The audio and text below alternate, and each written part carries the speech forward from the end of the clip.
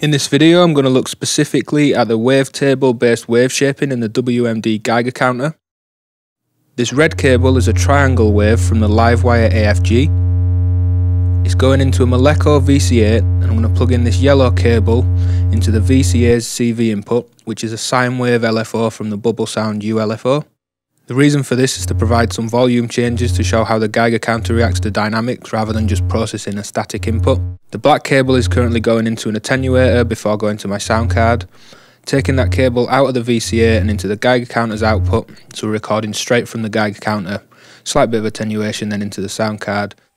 And then taking this yellow cable, I'm going into the direct input on the Geiger counter, avoiding the preamp gain stage and tonal shaping, as I just want to look at the wavetables in the module. So I'll just scan through each wavetable and sort of demo through that.